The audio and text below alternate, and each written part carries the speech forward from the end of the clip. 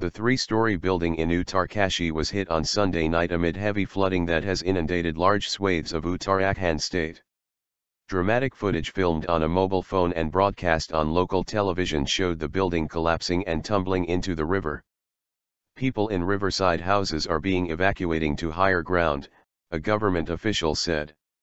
Meanwhile, more than 10,000 pilgrims stranded along a mountain pass leading to a Hindu religious site were also being evacuated by helicopter.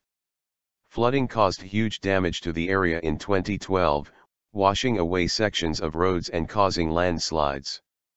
The river Ganges and its tributaries, including its largest tributary, the Yamuna, are flowing above the danger mark in several areas.